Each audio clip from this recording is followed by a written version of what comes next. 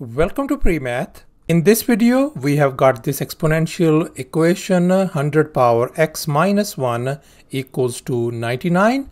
And now we are going to find the value of 100 power x plus 1. Please don't forget to give a thumbs up and subscribe. So let's go ahead and get started with the solution. And here's the very first step we are going to do. Let's focus on this equation.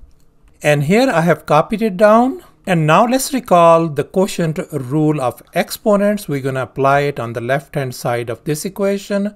So this could be written as 100 power x divided by 100 power 1 equals to, on the right hand side, 99. And now we know that 100 power 1 is same as 100. Now in this next step we are going to isolate this 100 power x. So we are going to multiply both sides by 100 on this side and 100 on this side as well. And now we can see this 100 and 100, they are gone. So we ended up with 100 power x equal to 9900 on the right hand side.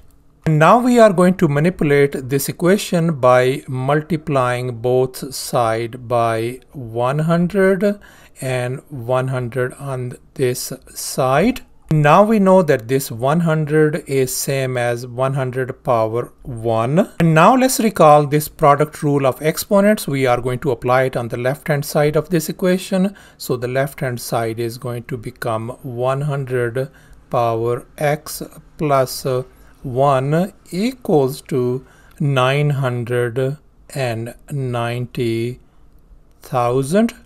So thus our answer for 100 power x plus 1 turns out to be 990,000. Thanks for watching, and please don't forget to subscribe to my channel for more exciting videos. Bye.